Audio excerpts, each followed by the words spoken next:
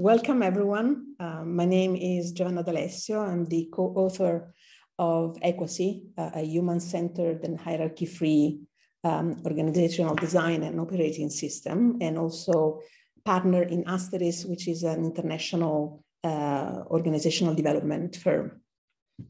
I'm Simona Liguoro, and I am the HR director of Nespresso Italy. Okay, fantastic. So today we are really thrilled. So let me share a few slides. Okay, so today we are really thrilled to share the story of how an HR director is achieving a small step after small steps, and also a team after team, a deep organizational culture transformation. It's a story of courageous decisions, a story of trust, also a story of an alliance between consultant and client. So Simona and I will tell the story of how Nespresso introduced self-organization with the help, as I told you, of these few slides. We will leave ample time for questions and reflection at the end. So if you have questions, just put them on hold or write them somewhere, or even in the chat, and then we'll answer at the end of the presentation. So, okay. Simona, would you like to start? Yeah. First of all, let me introduce you a bit of Nespresso. Everyone probably knows Nespresso, our coffee, and especially George Clooney, for women especially, but maybe not all of you know that Nespresso was born in 1986, and we opened the door in Italy in 1999. Today, we have more than 800 people with 70 shops, and our most iconic sales channel is our boutique, where everyone can enjoy the full coffee experience. But we are very strong in our e-commerce, customer service, and also B2B channel to enjoy our coffee in bar, hotels, and offices. The story we would like to tell you today starts 3 years ago. I went to Giovanna, to Asteris, to ask for help. At that time, my boss proposed me a part-time mission in Lausanne, and I needed, from one side, 50% of my time back to perform the 2 roles. But in parallel, together with the team, we were discussing about the need of an upgrade. We were in a way sure that we could do more and better. I was sure that the team member of the HR team could be definitely more autonomous. They could take more decision without need of my help. And in general, we could be a more performing and motivated team. I knew about self-organization, and I thought that this could be a good way really to reach my aspiration. And thanks. Yeah. No, and today we will tell the story of this implementation. Okay.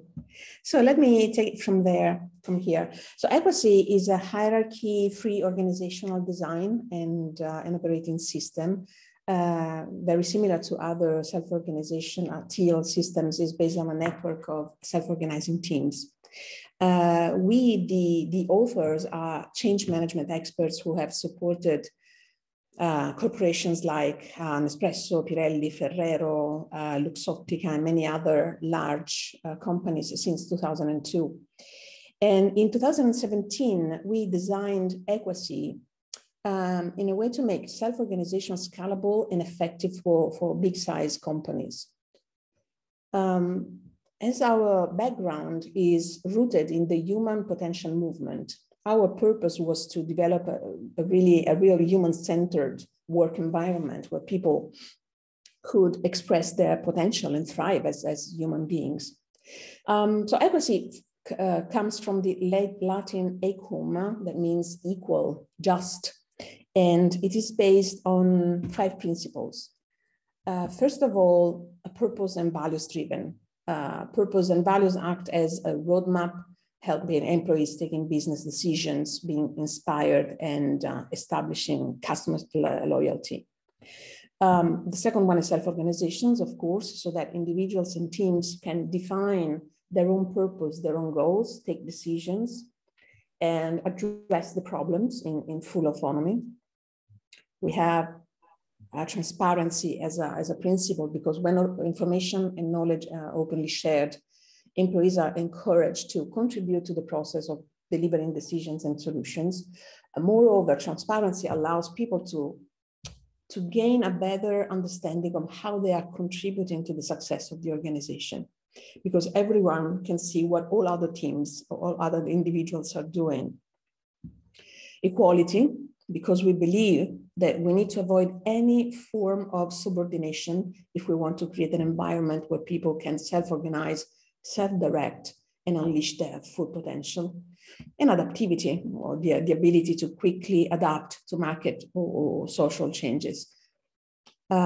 Starting from radical simplicity in processes, iterative prototyping as a mindset, and also the way of executing things, and making sure that roles, strategy, goals, accountabilities are all dynamic and regularly checked to be upgraded or modified. Yeah, in Nespresso, we started by implementing equity in one pilot team, the HR team, and the implementation was realized through a series of workshops with the entire team, of course, and one equity facilitator. We worked for, let's say, 9 months, more or less, and the two big things we needed to do, especially at the beginning, was to shift the mindset of the team member. From one side, the people that had the role of manager at that time had to question their hierarchical role. One of the key points was, of course, to let the control on other go.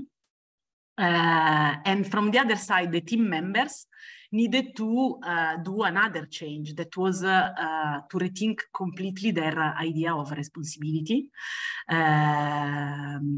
Because in equity, every person has full responsibility in his or her domain. And for those people that are not used to that, it's a quite difficult exercise to start living in a world where accountability is the keyword of everything. We introduced some equity practices that helped us to create, first of all, the dynamic roles, a way to take better decision, a new way using the OKR to manage goals and performance in general, and then start really focus ourselves on team performance instead of the individual performance. And I mean, in the following section, we will be able to share with you how the team reacted and how the team is performing now after 3 years. As a team, the first step we did was to identify the team purpose, as Giovanna said before. That, of course, is a purpose aligned with the company purpose. And this step was key, really, to share among the team member the why our HR team exists. And in this way, we create a very solid base for alignment and engagement, because we felt for the first time really to share a really collective and inspiring common goal. We then developed the team charter that define how we wanted to work together. Thanks. And then we introduced the OKRs. Many of you know it's a dynamic way to set objectives and key results that aligns the whole organization, because the individual OKR shall contribute to the team's OKR, and the team's OKR shall contribute to the company's. If there is anyone here not familiar with OKR, just a couple of facts. Objectives and key results must be limited in numbers because they will represent just the strategic focus of the team or the individual. They must be public, and also they shall be updated frequently, like very often weekly, and reviewed also very often, like quarterly, to ensure adaptability to internal and external changes. And when employees have their own OKRs, they have very clear expectations. And they also have the context of why their work is important. Yes, and introducing OKR in our team really changed our life for different reasons. The first one was that your objective is always linked to the team objective. And this means that if you do not reach your objective, the entire team doesn't. And this is a really different aspect from previous way, because every person does anything she or he can to achieve the goal. The thing that is even more important is that if you have any issue in achieving the goal of that quarter, the entire team is completely available to help and to support. And this gives to the team a high level of teamwork. The second big change was that every person completely owns that piece of objective. And this means that every person feels completely responsible for each objective, and everyone take all possible care to ensure that the goal is achieved. And third, in every moment, each individual knows the personal contribution to the main objective. And in this case, the sense of purpose is really incredible. And finally, team members developed and clarified their dynamic roles. So dynamic roles make it clear for anyone in the organization which person has the authority for a particular project or task and what he or she does. Because of that, roles are a really important reference for the everyday activities. And also, as I shared before, roles are dynamic. So they evolve according to the situation, the customer changing needs or new team guidelines. Yeah, and to define the dynamic roles in the team, each team member have to go through very quick question that probably you have never asked yourself. At least I didn't. That are, what are my different role with the different stakeholders? So it's like to slice a bit your role full of activities. The other quick question is, there is something I do that is different from what everyone else in the team is doing. And thanks to this exercise, I realized that I had some really special role that until then I really underestimated in a way. I can give you a couple of examples. The first one is very simple. I realized that I was the only person in the team participating to the HR director boards. And of course, I knew that before. But when you realize that you is the only person that can align the team on the company future strategies, and that it's only you can show the good work done at local level to the HQ, and if you are evaluated versus this role, you interpret the role in a completely different way. Another example, different from the first one I did, is that during the analysis, I realized that one of my biggest strengths was to bring innovation and creativity to the project. The problem at the time was that I tended to do that for every project, every activity, every initiative the HR team started. And in some occasion, this was definitely useful. In other, it was completely useless. Thanks to this analysis, I created a specific role that I call innovation catalyst. And I'm involved only when in a project or an initiative, creativity and innovation are needed. In this way, I can, in a way, express one of my talent without being dysfunctional for the entire team. So thanks to all these practices, the team demonstrate an increase of effectiveness, especially when the rapid change happen and affect the environment. First of all, the team member feel free to propose change now.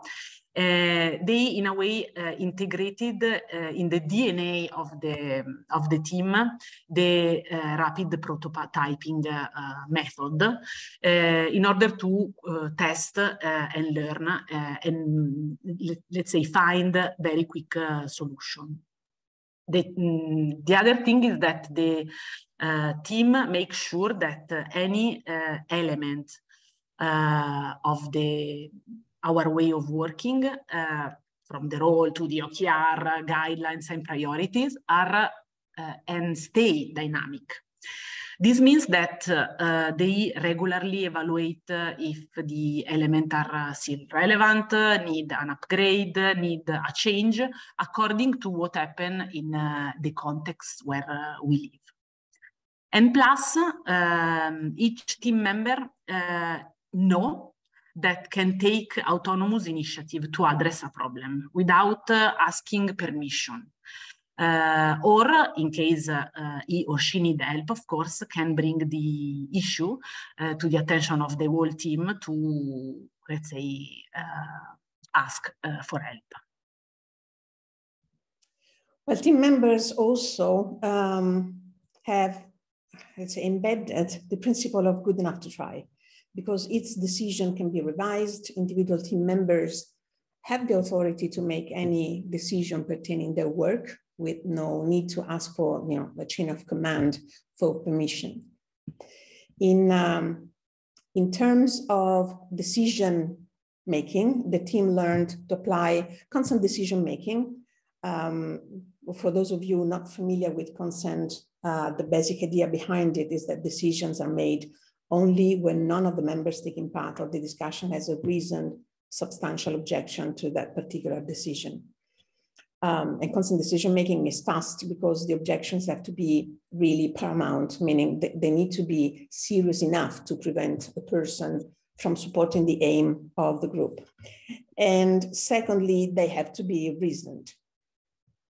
Yeah, what I can add from a practical point of view, the consent decision-making methodology really, first of all, gave us a strong team method to interact when complex decisions have to be made. The second big thing is that the consent decision-making stress even more in a way the idea of personal responsibility. In fact, the idea presenter is free to propose any idea, and this allows all the people of the team to dream big. The proposal can, of course, decide to bring the project if there are no valid objections, and in a way, the test and learn approach become part of the mindset of the team. And this helps the team member to increase their agility, considering that every decision can be revised, adjusted, or reassessed if needed in a second step. Okay, so let's talk about performance. Now the team now understands that team performance is more important than individual performance. So team members are committed to really make a winning team. Also, there is no internal competition because team members don't need to fight for the promotion. Each person, provided that they have the relevant skills, can experiment with roles where they can express their potential as they wish. Yeah. Another practice that is really changing the daily life of the team is the new meeting protocols. We established two kind of regular meetings. The operational meeting that take place once per week, give the team the opportunity to know in every moment of the year how the projects are progressing and how the team is near or far to achieve its goals. Then we have another kind of meeting that is called governance meeting that take place once per month, and if you are very expert, even less. And they put in practice a fundamental principle of equity, that is that every team member have the power and the right to contribute to important decisions that affect the entire team. This is really key to make the team member feel completely involved and committed. This is an important element of the model, the responsibility for effective meetings does not rely only on the manager as it is in a traditional context, but with each team member. And you can see suddenly people that was distracted during the meetings become attentive, participatory, and very, very active, and the energy changed completely. Thanks. Well, in the equity system, feedback and feed-forward can come from any peer, from any place in the organization. It can be spontaneous or requested. And again, it is public, like a sort of organizational TripAdvisor. Yeah, and during the year, you collect a lot of data, a lot of feedback. You have the OKR, so you have some percentage of how much you achieved your objective. Then you collect feedback from stakeholders about key projects and activities. So we use a lot of survey when we do important projects to measure how much value we brought to the organization. Then you receive feedback from the team that can be about your effectiveness, that can be related about the effectiveness in which you perform your role, or also related to the value you are showing to the team and to the organization. And thanks to all this feedback, you are aware in every moment of the year about your performance. At the end of the year, you are able to propose by yourself an evaluation rating because you have a lot of data and a lot of evidence. Our annual calibration, of course, is quite special. We are all together in a room. And it's not done, of course, it's done with the entire team, not manager and the employee like it is in the traditional environment. Every person brings the data collected during the year and that are related to the effectiveness of the project managed, the feedback from the team members, stakeholder, OKRs, etc. And each person arrived proposing their own final evaluation. All the others have the role to give feedback, add information, and also propose a different rating. The incredible thing is that 99% of the time, the self-evaluation and the self-proposal is then confirmed by the entire team because it's really based on real data and evidence. After 3 years, we were able to collect a lot of data about the HR team effectiveness and performance. You can see 3 different tables here. The first one is the Nestlé and I survey, Nespresso and I survey. It's an annual survey where we measure how people feel in terms of engagement, enablement, efficiency, and empowerment.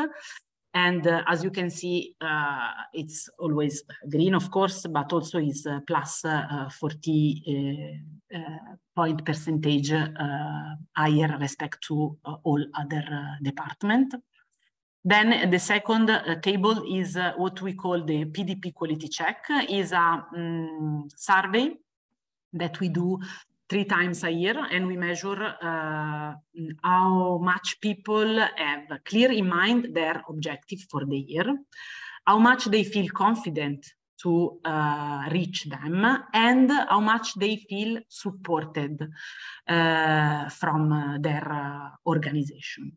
In this survey, as you can see, we have a very, very high score, plus 16 point percentage higher than all the other departments. The same thing is also related to the evaluation. HR has the highest number of good performer compared to other team, and of course these ratings are calibrated together with other departments. So the results were so encouraging after 1 year and a half, a couple of years, that we decided to shift more team to equacy. We have now implemented the equacy practices in half of the Nespresso head office team, and the journey is on the way, and we will continue with the entire organization. Thank you very much, Simona. Now I would like to invite the participants to have a little bit of reflections and ask questions. But before that, I saw in the chat a number of comments saying that it's very similar to holacracy, and I would like to share something about it. When my business partner and I in 2017 started to investigate on the impact of the systems on the behavior of people, of employees, of course, we did a lot of research about what was available. And to be honest, I also became an holacracy facilitator, because I thought that, why reinventing the wheel when, something already exists.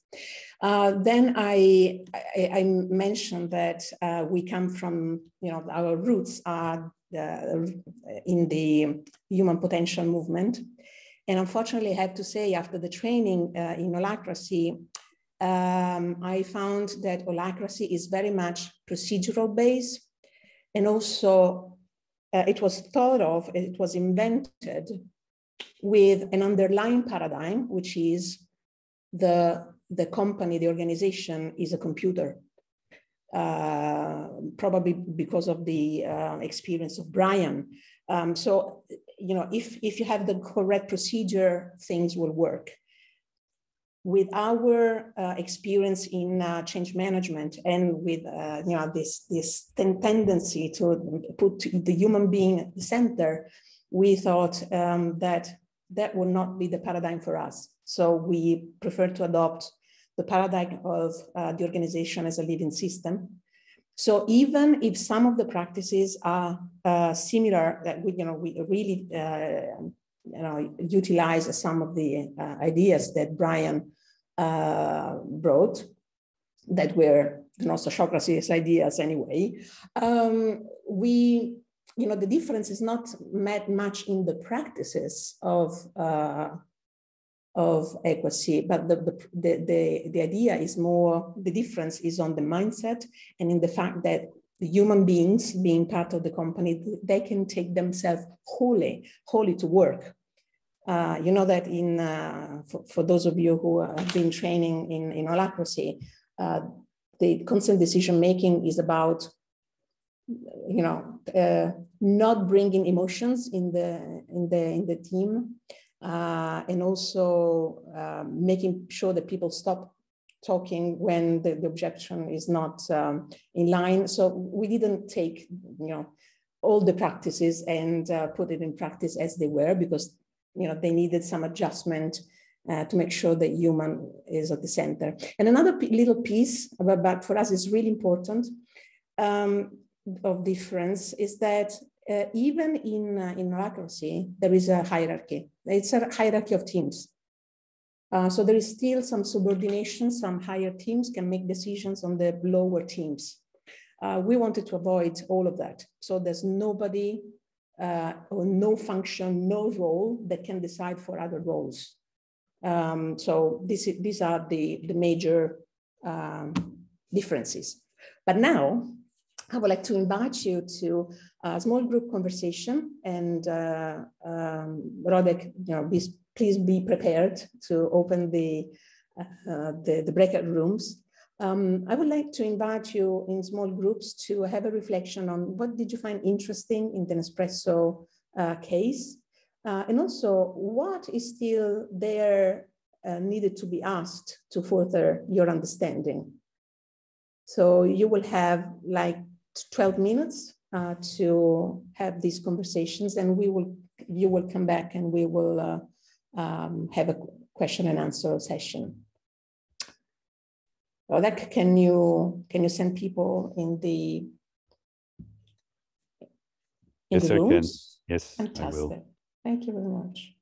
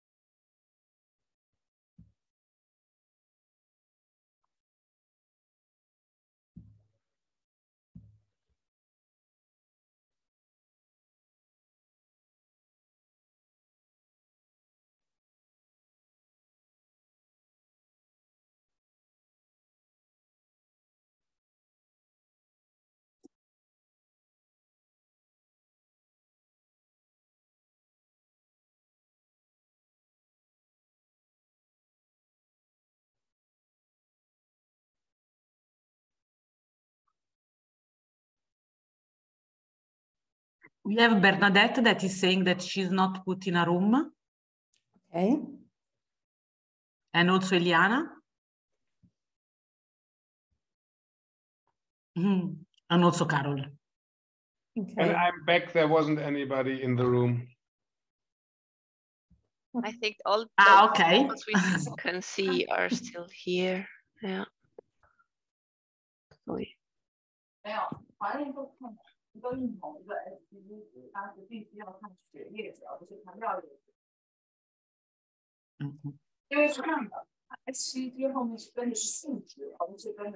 it seems, Romek, can you confirm that the rooms are not really working well, because we can change very quickly? I just noticed it, and I am not sure.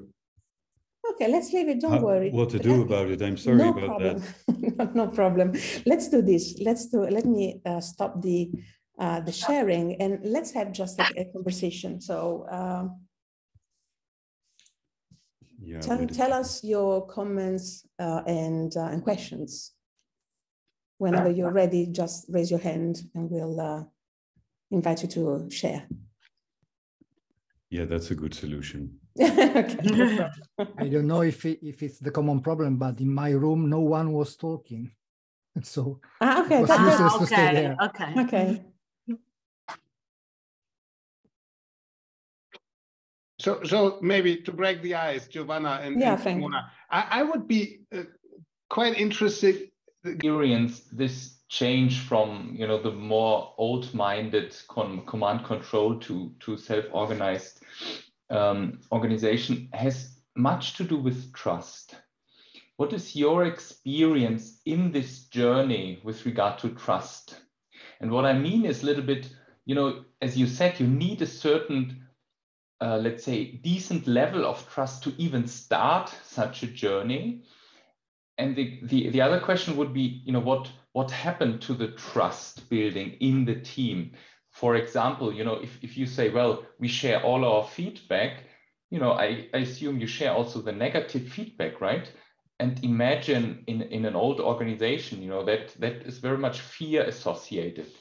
So these are my two questions, trust and how the trust developed in the journey? Well, I would start by saying that trust is really key, starting from the relationship between the consultant and the client. There must be trust in us as guides through this process, and there must be trust in the process itself. If Simona didn't trust the process, it would be impossible to move forward. And then, well, we have worked with Simona's teams for many years. So in a way, people were already kind of prepared to, for example, to a certain amount of transparency, to a certain amount of openness. So it was not complicated, I would say, but it was, trust is key in this kind of, shift. Simona, do you want to add something? Yeah, I mean, trust, I mean, at the beginning, everyone is a bit scared. They don't know what will happen. But then day after day, the people that are more involved, that were the manager, have to demonstrate that something changed. So, for example, feedback is one of the most difficult part, especially in our Italian culture. I mean, last month I gave myself a 1, that is the lowest rating possible, because I did something that no one of my team saw. So I told them, and every time I receive a feedback that can be good or bad, my reaction was now it's okay. It's not even more an issue, of course. I mean, thanks. So in every step, the most important thing is that the old manager need to show that they react differently. So it's really important, especially in the first 2 months, really to be really role models. Yes, role model of any practice, give the space. If a decision is taken and you cannot do anything and change, and you have to demonstrate that you cope with that change. So for sure, it's not something that happened like this, but day after day, they trust. And for example, one of the things that happened, and it was really, for me, amazing, 3 weeks ago, one of the people of our HR team had the courage to say to the team that she was not able to do the job. So she said to everyone, hey guys, half of the things that I should do, I'm not able to do it. Without any fear to be attacked or judged and so on. So means that after this time, everyone trust each other. Roberto. Hi. My question is about organization. I come from sociocracy. In sociocracy, we have a hierarchy of aims. I look at your cover, Giovanna. I hadn't the time to read your book, but I see a sort of fractal tree.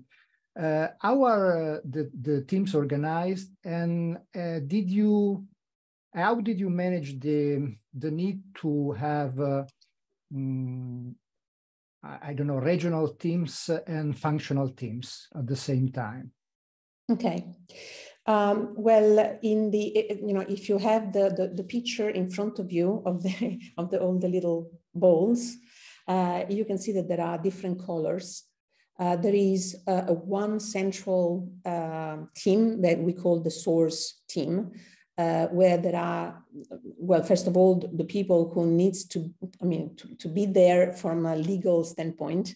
So we still need to have a managing director or some, a representative that is responsible for the whole organization, and all the key roles that needs to be there.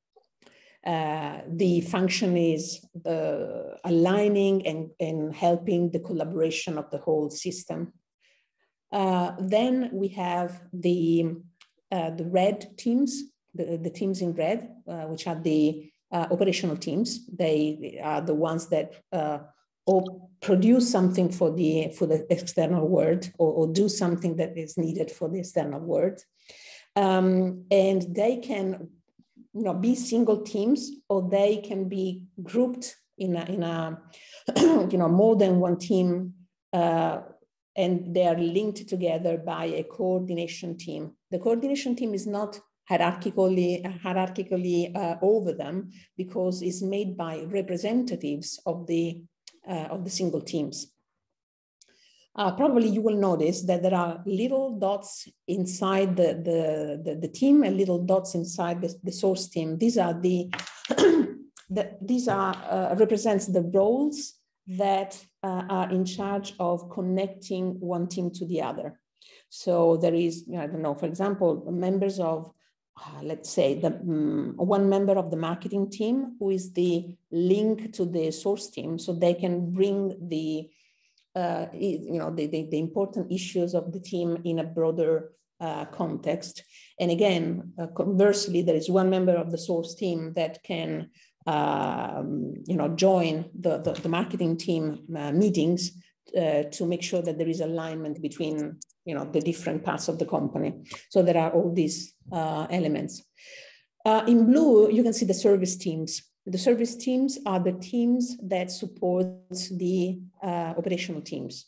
So these are the function, the staff function, for example. But it doesn't mean that the staff functions are all there, because you may have, this is a personal choice of each organization, you may have one cross-dimensional team that has inside somebody who has the role of, for example, people development, instead of having one separate team that has the responsibility of people development for the whole organization. So it depends a lot on what is more functional for any kind of organization. Does that help, Roberto? You're on mute. Yes, I was asking it because I don't know if you already managed to extend the model to different regions inside Nespresso, or only in Italy. So there is no duplication between different regions. No, for the moment we are working in Nespresso Italy, and we are working. We are building operational team by operational teams, or service team by service team. When it will be the time, when it comes, we will need to create the links between all the single teams. Thank you very much. And Eliana. Yes, so first, thank you so much for sharing your journey so far. I have been having a look at Equacy and how it works, or what the main description is, and I've seen you have like 4 easy steps to implement the framework. And always when I hear something like that, I get suspicious, but I'm really eager to understand a bit better, what are those 4 steps? Well, it's not steps, there are phases. As Simona told you, it took 9 months to implement the Equacy. So let's say that for us, in our experience with big organizations, we know that there is we need to create a staging phase where we get prepared, measure the readiness of the organization or the team, bring people on board, having all the key decision maker, key stakeholders aligned, etc. So there is a phase that is preparation. It's not easy. I didn't call it easy. So the bigger is the organization, the difficult it is. Then the second step is about helping the organization to redesign itself. You know, again, the bigger it is, the more complex it becomes, because we don't come to the company and say, we know what is the best design for you, but you know, we are facilitators and we facilitate this.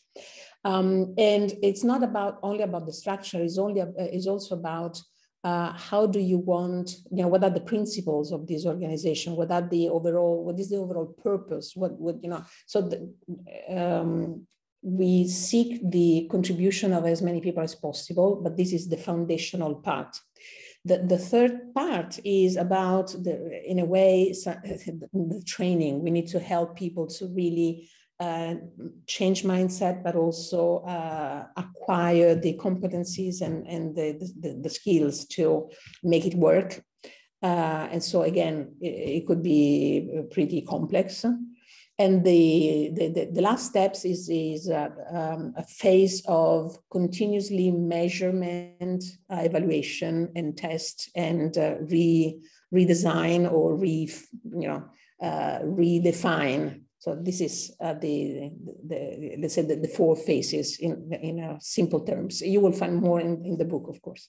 Thank you so much. And they are not simple. Yeah, that's a good point. Thank you so much. And Lisa.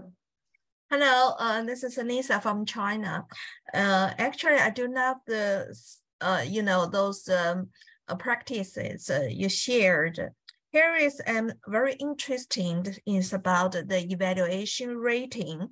Actually, you mentioned the evaluation rating discussed by the whole team. I'm very curious about how big, what is the size of the team? So this is my team is 20 people. So every team discuss among themselves. So actually, the evaluation rating gonna be discussed among 20 people or 20 employees. Yeah. So every person arrive in the meeting having all the data, of course, the OKR and so on, that are not new for the team members, because of course they are public. And in general, every time we do like a survey after an important project or initiative, we use to share with the team in the weekly meeting how the survey went and discuss doing like a post-evaluation. So we know, for example, okay, we did this project this year, and I received the rate of 3 out of 5. The things that people are telling us are 1, 2, 3, and we discuss to make it better next time. So in general, everyone arrives in the room having a quite precise idea of how the project went and how each team member performed, because all the feedback are public. This is why it can be, it's a one-day meeting. Process, yeah. And everyone present the data and the rating, and all the other can add, ask, or ask for change. So it's quite simple, not easy, especially the first time. It was very strange to discuss in the audience with a big audience. But let's say year after year, it's becoming even more, how can I say, natural. And the discussion become less long, and everyone arrive with already a very good idea of how the matrix will be, in a way.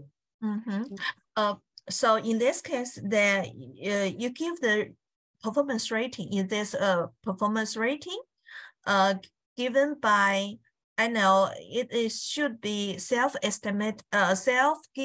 estimated rating.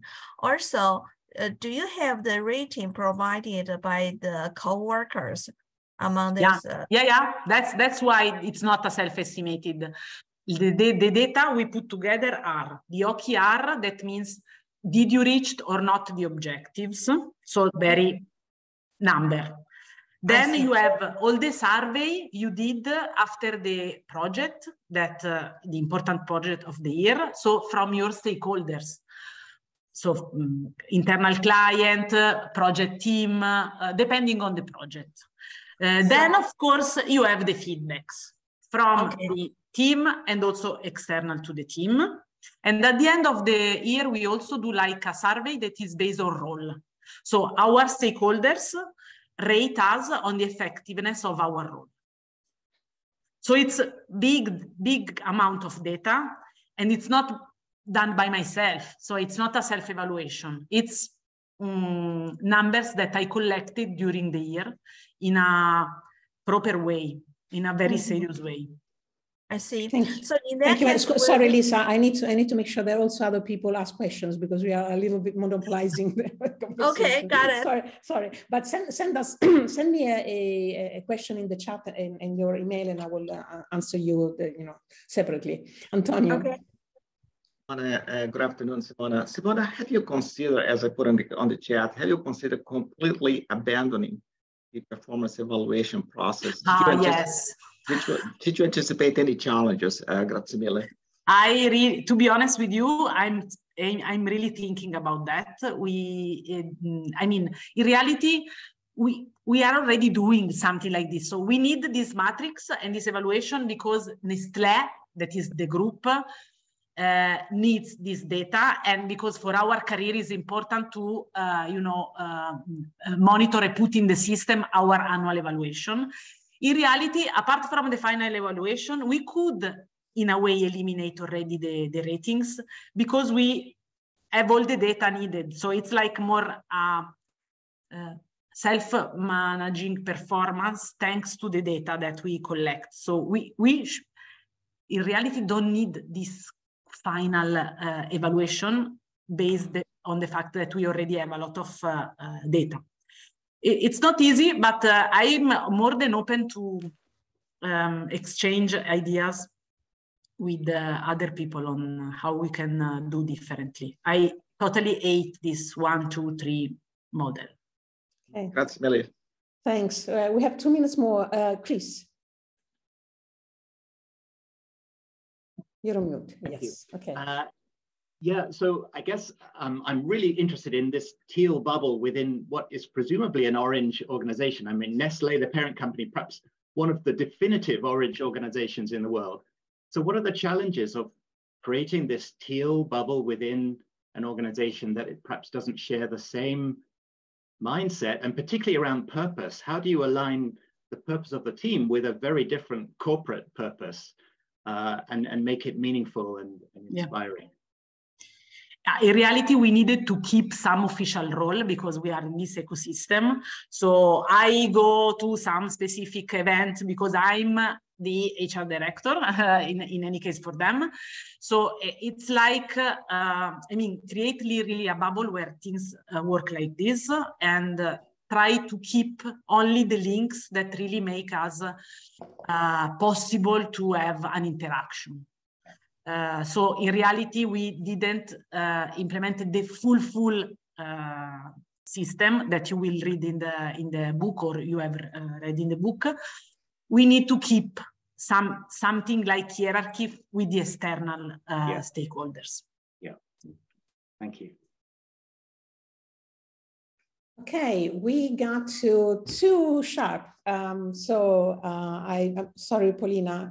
I think then I need to be strict with the timing. So I really thank you everyone for joining us.